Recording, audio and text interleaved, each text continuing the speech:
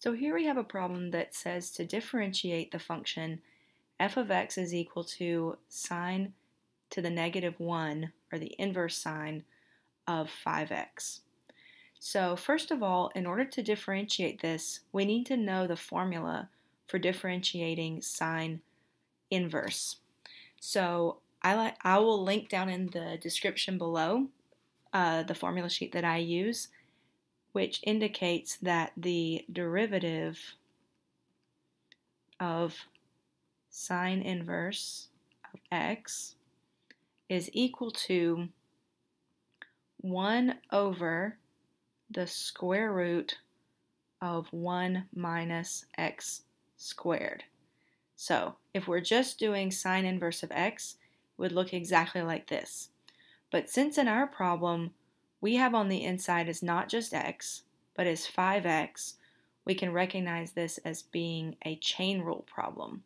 So we also need to use the chain rule, which can be written as, if we want to take the derivative of an outside function with an inside function, we're taking the derivative of an outside function with an inside function, where the outside function is f, the inside function is represented as u. We take the derivative of the outside function with the inside function remaining the same, but then we multiply by the derivative of the inside function. So I think it's helpful in these types of problems to first identify the outside function and identify the inside function. And when we do that, let's write the outside function with the inside function just being u. Since what's inside is 5x, let's write that u is equal to 5x, which makes f be equal to sine inverse of u. So I'm replacing, instead of writing 5x, I'm going to write that u.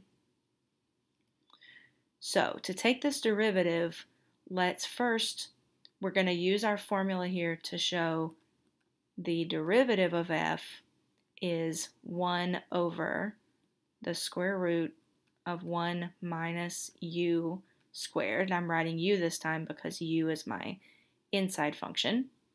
And taking the derivative of u, the derivative of 5x is just 5.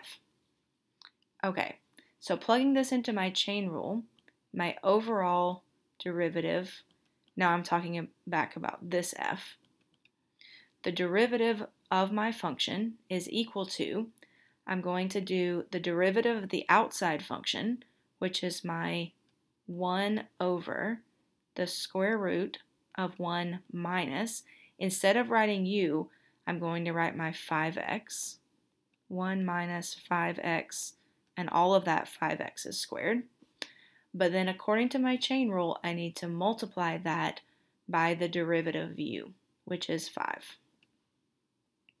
So simplifying just a bit, I'll write it over here, put the 5 on top to make 5 over the square root of 1 minus 5x squared is 25x squared, which would be my final answer. So again, I'll leave that formula sheet that has these rules in the description, my favorite formula sheet that I regularly use in calculus. And if you have any questions, feel free to leave those in the comments. I also have my email address listed in the description, that if you have a question that you'd like to email me to see a similar step-by-step walkthrough, feel free to send me that to my email as well. Thanks for watching.